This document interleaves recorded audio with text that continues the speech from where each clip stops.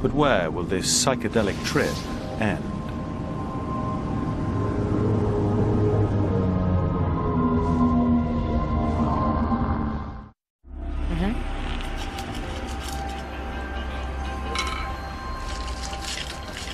These are no ordinary sweets.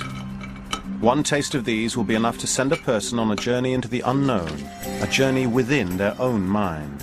I have a friend that really enjoys different types of gummy candies. I try to send them something fun based on their personal interests. This woman is a drug dealer. We'll call her Alice. She dispenses her illicit drugs through sweets and biscuits dosed with LSD. I love psychedelics. I love connecting with people with psychedelics. Just one capful of this odorless and colorless chemical cocktail contains enough hits for 200 customers.